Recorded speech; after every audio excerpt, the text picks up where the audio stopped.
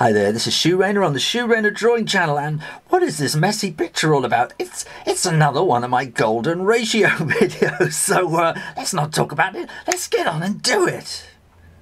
Okay, this is the third in my golden ratio videos, and what am I going to do? I'm going to show you something quite extraordinary with these magical numbers. There's golden numbers. Let's get this line right the way across there. Can you see that? That's there. Okay, now I'm going to start off with a square that is 4 centimeters on each face. So what I'll do is I'll just get that, make sure that's 4 centimeters. That's 4 centimeters there, 4 centimeters there. Just while I've got 4 centimeters, sort of set up as it were, I'll just do that. Now, how do I get this to be vertical? Well, we do that by going right in the middle of that point, and then we draw little arcs there, and on this one as well. Actually, I'm going to do it over on this one. And we draw an arc there and an arc there, and then we can make this a bit longer, and we draw an arc up there and an arc there and an arc there and an arc there, and then where these points cross and where that original point was there, what do? We drop a perpendicular like that. And in fact, I'm going to take this where is that fitting in the whole page? Good. And right in the middle there, we drop a perpendicular like that. So where does this take us? Where does this take us? We're going kind of strange. So now what I'm going to do is draw that across there. So this is a 2 by 1 box, and I want to go back to this original measurement of 4 centimeters. I think that was to go out slightly there. Go back to that original measurement of 4 centimeters, and I'm going to put another one up here as well, just like that, just to help me guide that up there like that. There we go, like that. So here we have one box. Is it down there? Here we have one box that is 4 centimeters by 4 by 4 by 4. Next to it we have another one that is 4 by 4 by 4 by 4.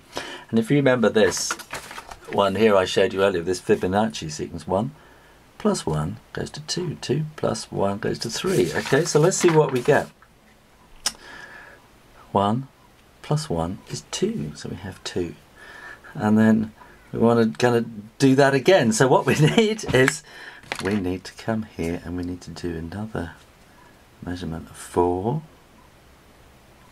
and 4. So that is 4 and 4, and then when we put those across there, we now have like that.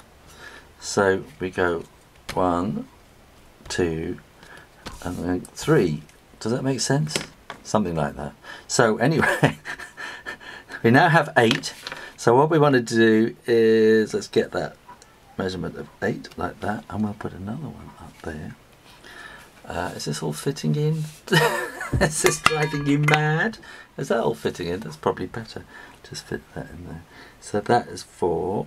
And I'll just put another one up there like that as a guide. I'm going to put that there. So we'll take that all the way up there, and that, and I'm going to make that come all the way out there. So I can't actually see because I'm looking down over the camera. So this is probably slightly inaccurate. Now this then needs to be a square as well. So you've got one small square up to a bigger square to a bigger square. So this now needs to be a square. If that is 8, as we had it there, then we need this to be twice as big. So that needs to be coming out over there. So this will be 8. Is that in, it's not all quite in the camera, is it? It's kind of difficult. This is not easy, is it? But we're getting to the exciting point. Okay. What we have here is one big square. This one is 1/4 of that size. And then this one is going to be 1/4. Let's see what we get. Right. I'm going to draw a curve from this corner to that corner. Like that. Which is almost there, isn't it? I think that's gone slightly. I'm pressing too strangely. Okay. And then we draw a curve from this corner to that corner. So this has not been the most accurate thing. And then we're going to draw a curve from this corner to that corner. Okay. And then, in theory, you see, you can, I'm going to do this very roughly now, you can mark that out into 1/4 again. That will go there. You mark this into quarters. You can see where it's going. And it kind of roughly goes like that. And this is the golden spiral. And you will find this golden spiral in all sorts of places in nature, and it just keeps turning up and turning up and turning up because it is such a really useful device. And if you look in kind of sunflowers like that, I mean, one way you could put the seeds is kind of like that, but they're not going to grow like that. So in fact, the seeds grow in this Fibonacci like golden spiral, and then there's another spiral goes around the outside, goes around like that. And if you want to do kind of sunflowers, that's kind of the way the pattern works. And as a root tip grows, if you imagine this is the tip of a root, it kind of grows in this kind of spiral kind of way. So if you kind of look at it from above, it's growing in this amazing spiral, and that's kind of, this maths is everywhere in nature, and you'll find it in pictures as well. You see, if this was a painting like this, you might find that let me think, that we'll have the horizon in the background there, and we'd probably have, I don't know, the boat kind of coming at you from here, something like that. There's a boat coming. I'm thinking about this because I'm going on a cruise. That's what I'm thinking about, boats. Right. and you'd kind of find something like that, and you might find that the smoke is kind of trailing around, and when you look at it in art, you will find this spiral kind of fitting in with the whole thing, and I think that's amazing. This is also how a nautilus shell is made, and all sorts of other things like that. You know, it's just the most incredible thing. It will be going in like that, something like that.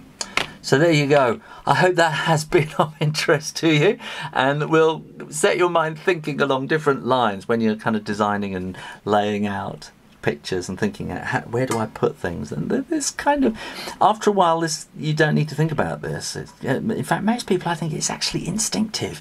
You just kind of do it. So, and if you find your drawings, you kind of think, oh, it just doesn't look right. Try doing it again and plan it out a bit with all these kind of areas in mind, and see if that makes any difference. And it might just make it look just a little bit more kind of balanced and even, and just kind of whatever. It's kind of in tune with the universe. Okay. So I hope you're feeling very balanced. I hope you're feeling very in tune with the universe.